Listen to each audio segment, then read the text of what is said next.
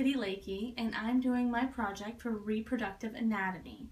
In this video, I'm going to demonstrate the 7 cardinal movements, pelvic stations, and in relation to those, cervical dilation. So let's begin. So we're going to start out with the baby in the LOA position.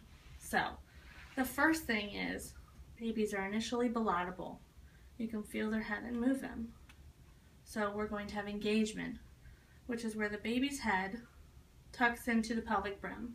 This is typically floating, bilateral, is a -5 for the station. When they become engaged, they move down to the level of the true pelvis, and that's a 0 station. So the head is no longer bilateral. So you have engagement and descent, which is where the baby moves further down into the true pelvis. Then you will next, after the baby's head hits the mother's pelvic floor, the baby will flex the chin to the chest. This is called flexion. So you have a baby that is flexed, descended, and engaged. Those are the first 3 cardinal movements. Now this baby is at station 0 because it is engaged in the true pelvis. So the next cardinal movement is internal rotation, which is where the baby will typically turn so that its head will fit through the diameter of the pelvis.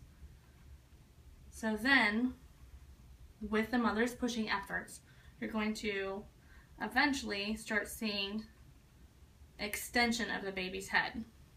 The baby will rock along the J curve, and you will start to begin to see cervical dilation. It will start out as very small, like 2 centimeters, and then the baby continues to extend its head in an effort to be born. Cervical dilation will continue, and you should be able to feel the posterior fontanelle. So as you're assessing cervical dilation, you're looking at the sutures of the baby's head and cervical dilation. A typical pattern is 2, 4, 6, 8, and then complete cervical dilation, where you can't feel anything besides baby's head. At this point, the baby is further descended into the pelvic cavity, and the pelvic station is probably going to be +2 to +3.